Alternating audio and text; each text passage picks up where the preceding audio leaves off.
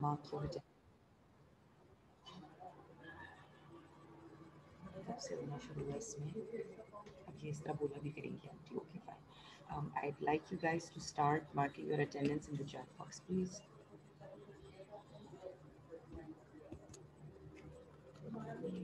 Kindly switch on your cameras.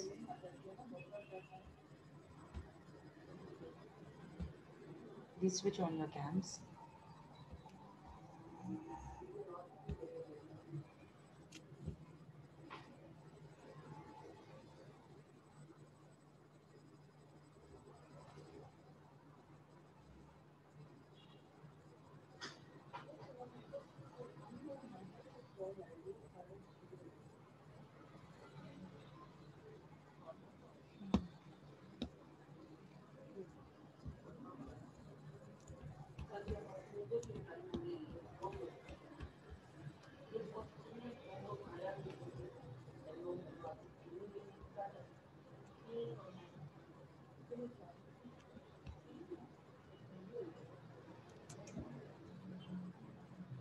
Please get your books ready. Switch your cameras on. All four of you. Only Hisham has his cam on. Amina, Ahmed, Rafi. Please switch it on.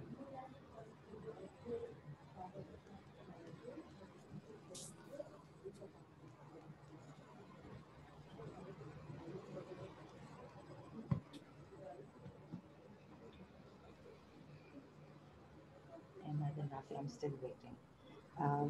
Today we'll be starting a new topic from your book, OPE English. It's on page number 184, 185. We'll be doing another piece of poetry. First, let's have a look at the title. What do you understand from the title, boys and girls? A family. A family. Who are we talking about? The child and his parents. The child and its parents. Boys, I want you to participate. I'm not teaching one child only. Yes. And when we talk about the theme of our unit, belonging, how do you correspond mom, dad, and me, or the topic of the poem, with the theme of the lesson? The parents belong to the child. The parents belong to the child belongs to the parent. Very good. In this world, the first person or the first set of people that any person associates himself with are the parents, isn't it so? And that sense of belonging, that sense of attachment, that relationship is the purest and the strongest of all, isn't it? So that is exactly what this poem is going to be about.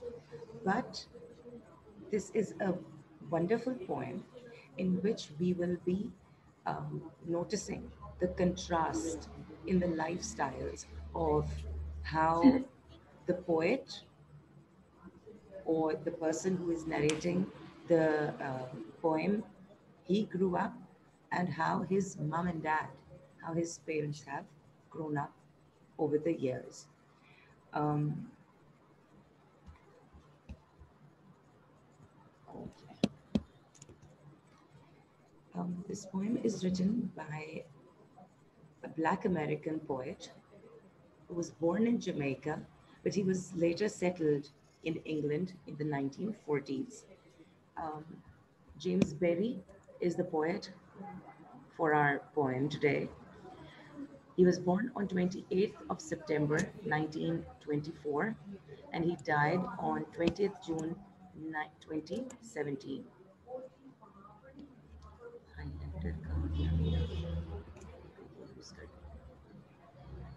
His poetry is notable for using a mixture of standard English is the way we normally speak, a mixture of standard English and Jamaican patois. Patois is the general dialect in which the Jamaicans speak. How many of you are cricket fans? Show me a thumbs up.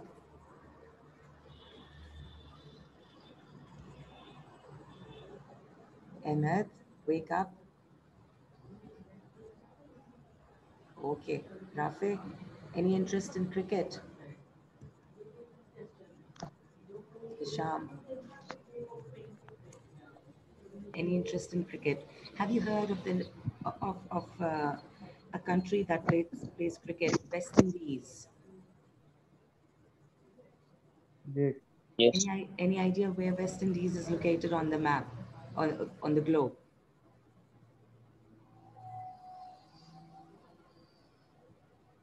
Uh, Make a guess. On Europe. Earth. Well, that I know. Caribbean side. West Indies. Remember, India is with us. We are part of the Indian subcontinent. We are obviously in the east. Where would the West Indies be? In the West. Where in the West? Yes. Think, India. think. Where do you think we could have the West Indies? जल्दी से Google करके बताएं. West India. No. We are in the west of India, but we are not West Indies. We are Pakistan. Right. So where do you think West Indies could be? Look at this man. Does he look anywhere closer to Africa. Pakistan? No. No, no, no, no, no. Not every black-skinned person is from Africa. Right. Okay, look up on Google. Where is Jamaica? Where are the Caribbean islands? No. Pirates of the Caribbean पढ़ी हुई है, देखी हुई है movie. नहीं. Pirates of the Caribbean मिले यार, तुम लोग करते क्या हो इंटरनेट पे?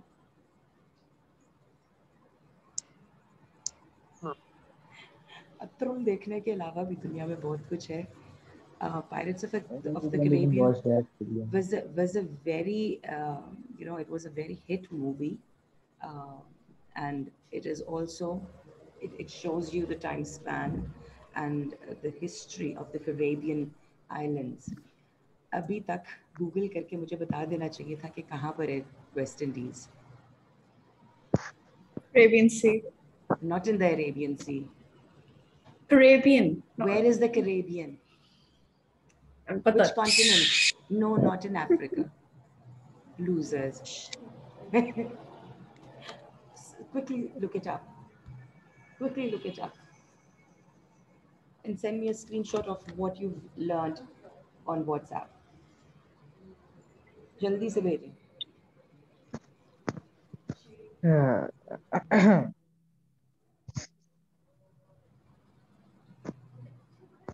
North America.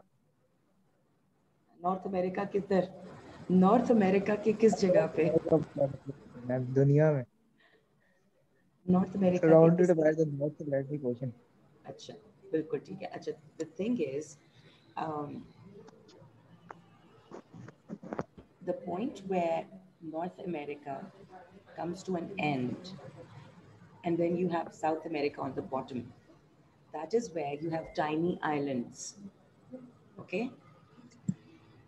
That is where you have West Indies, all the Caribbean islands. There are many other islands in that area, in that region, but that is exactly where you also have the West Indies. Amongst the West Indies, you have an important island by the name of Jamaica. Jamaica is a very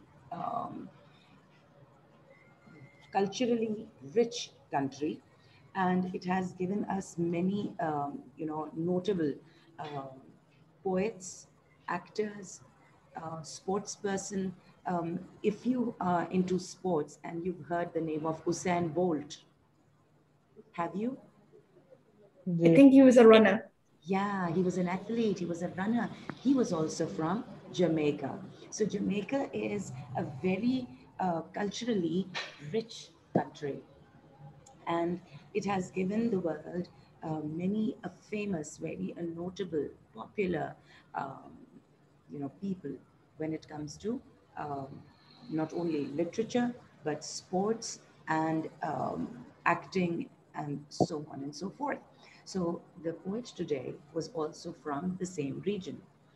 Um, Now, in his poetry, he tends to explore his relationship or the relationship of the black people, black skinned people, with the white skinned people.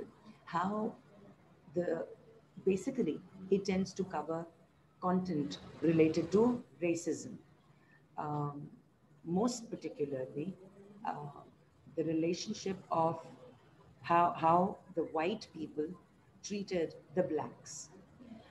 Um, but again, he has mostly written for children. His poetry is mostly written for children, and for which he has received a lot of awards as well. Here is his biography. I'll quickly go through it. He was basically the son of a smallholder. Smallholders होते हैं जो छोटा छोटा काम करते हैं. Basically, they let's say not exactly a flourishing businessman, but any little work you get. And his wife, that is James Berry's mother, was a seamstress. Seamstress is a lady who stitches clothes on order. She will make the clothes fit on you, and then she's going to stitch the clothes for you. Especially the, the women, or let's say she was a female tailor, in the most easier words. When James Berry was born and grew up, James Berry was born and grew up in rural Portland, Jamaica. He began writing stories and poems while still at school. During the Second World War, as a teenager is a person your age. As a teenager, he went to work for 6 years from 1942 to 1948 in the United States before returning to Jamaica. Okay, so initially as a teenager, Berry went to America, just like any one of us would go to the United States or to Europe after completing our studies or during our studies to earn a good living, to improve our situation. Okay, America had now, in his own words, what was his experience? America had run into a shortage of farm laborers and was recruiting workers from Jamaica back in the 1940s. Okay, I was 18 at the time. My friends and I, all anxious for improvement and change, were snapped up for this poor work, and we felt this to be a tremendous prospect for us. But we soon realized, as we had been warned, that there was a color problem in the United States, that we were not familiar with the Caribbean. America was not a free place for black people. When I came back from America, pretty soon the same old desperation of being stuck began to affect me. When the Windrush came along, it was good godsend, but I wasn't able to get on the boat. I had to wait for the second ship to make the journey that year, the SS Orbiter. I'll explain this. Now, the background is that Jamaica was going through a political and economical um, dip back in those days. Um, they were just like Pakistan. See, Pakistan was freed in 1947. Jamaica was also going through the same trouble. The only difference was that they were not occupied by the British, but they were occupied by the Americans, the Polynesians, uh, the French, etc. So, when you are oppressed, you do not have a chance to flourish, and so you seek refuge or you try to move away from the situation and look for better opportunities to improve your condition. So, the same goes for James Berry. He tried and moved away to America, but unfortunately, there was a lot of racism.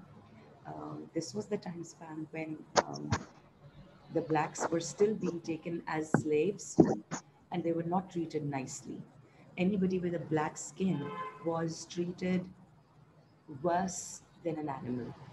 The animals were treated better when compared to the black-skinned people.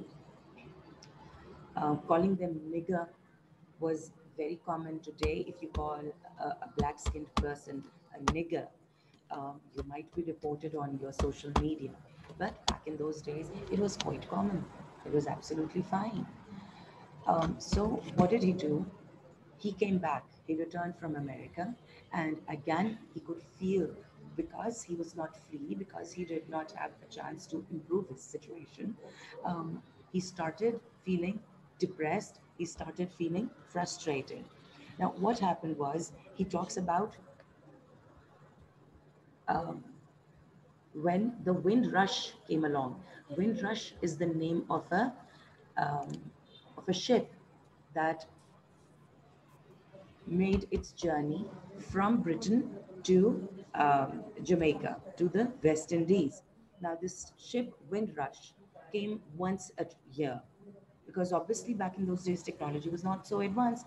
So, traveling from the UK all the way to America, it was just one trip.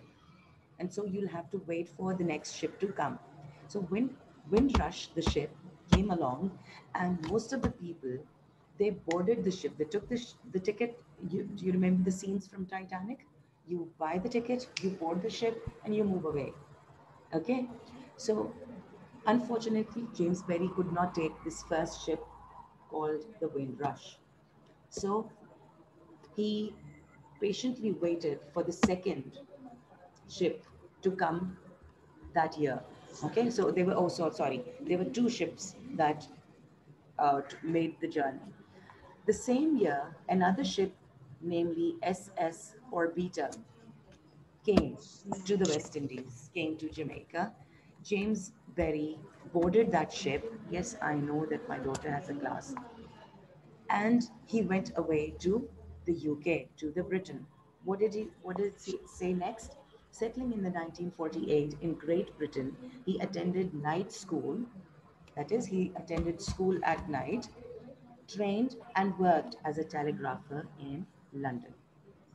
He trained himself and started working as a telegraph person at the post office while also writing. He had started writing stuff as well. He has been reported as saying, I knew I was right for London, and London was right for me. London had books and accessible libraries. So, this quote shows that James Berry had a love for books, and that we also learn that books, reading books, interacting with the books is only helpful in flourishing a person, because when you are into reading, when you are into writing, this is how much you can achieve. Look at the Yeah. number of awards that he has achieved since 1981. He went to um, the, the Great Britain in 1948. And it is in 1981 that he starts achieving awards after awards. This list is all the way till 1991. He the last award that he achieved, that he received, was in 2007. So between 1991 and 2007, he has received further uh, awards, which were all, you know, something any writer would like to have under their belt as well. Okay. Um, Once I share this PowerPoint with you on Google Classroom, I'd like you to go through this particular link. What I can do is, can I? Yes, I can share it with you guys here as well.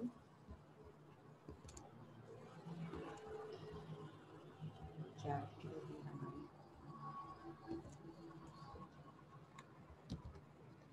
I'd like you guys to go to this after the lesson. Do go through this site where you will learn a lot about James Berry. Um, Jamesbury says poems come from your more secret mind. A poem will want to ask deeper questions, higher questions, more puzzling questions, and often too more satisfying questions than the everyday obvious questions. Isn't it so? Poetry makes you wonder about things that you normally do not think of.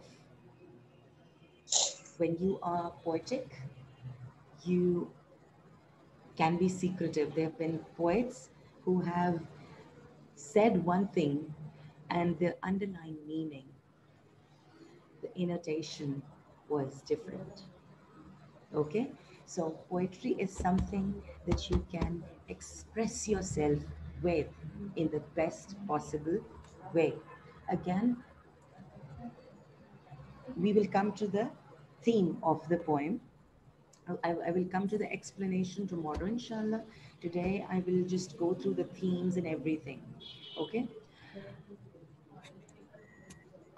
Unconditional, forgiving, and altruistic. I'd like you guys to first look up the meaning of this word, altruistic. Can you quickly look up the meaning of this word in your Google or a dictionary? Quickly, please. Type what you have learned in the chat box. Type the meaning. Selfless concern for the well-being of others. Okay. Do you think unconditional also means the same? No. No, No. Okay. What do you think unconditional means? not subject to any condition.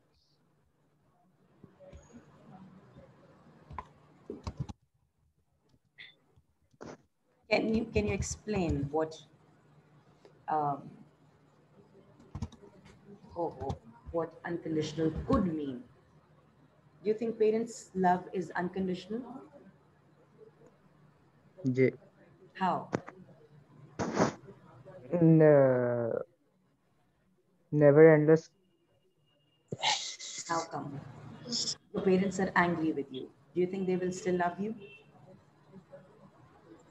Yes, ma'am. Depends.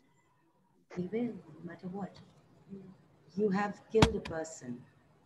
You have murdered somebody. You have Hmm. robbed a bank. No Yes. matter what, you are being sent through jail now. Imagine the Hmm. situation. Do you think your Yes, parents are yes. still going to love you?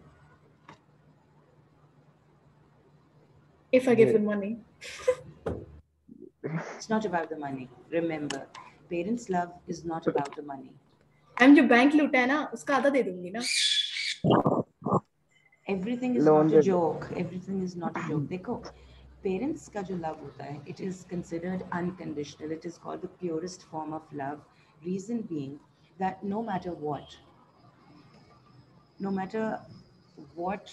sin you might commit, no matter what you do, no matter how old you will be, they will still love you.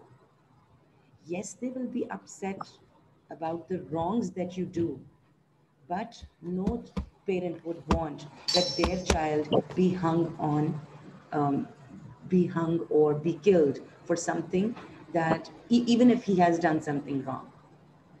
Get it? Except J. most of the time, siblings they fight amongst each other. That my parent loves Hmm.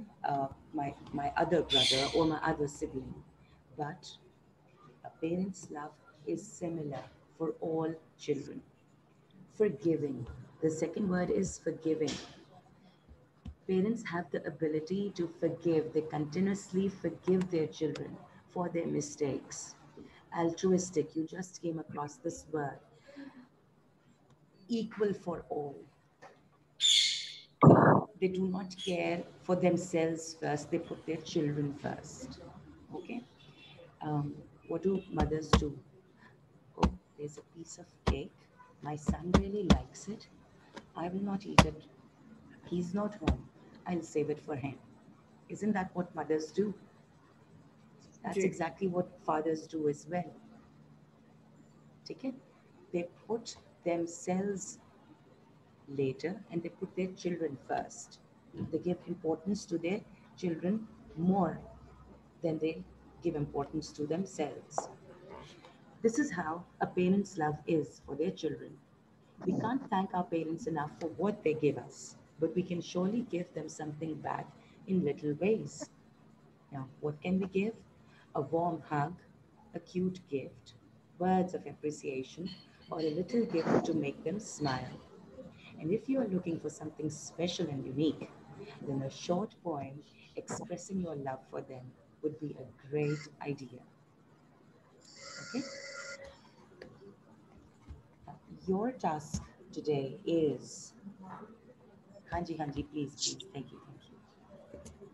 Grade 9 वाले भी मुझे से मांग लिया अपने boards actually. Your task for the day is to read through the poem, okay, and silently before the next lesson begins. I'd like you to read the poem silently and absorb what you are going to learn from it.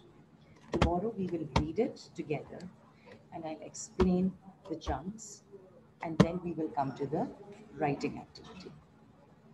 Okay? Jay. Okay? ठीक हो गया? I'd like you guys to do the reading bit right now. Okay? Because you still have 10 minutes time slot in between your next class. Do not waste your time. Abhi ke abhi, read it.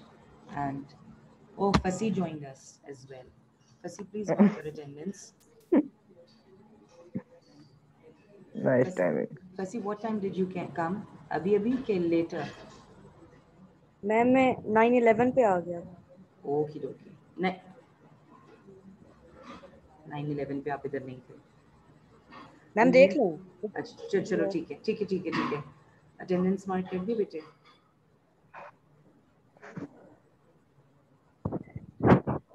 Have you marked your attendance?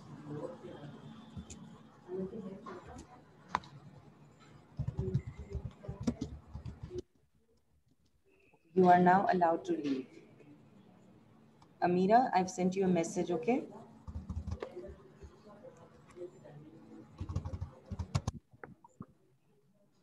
You're now allowed to leave. Thank you very much.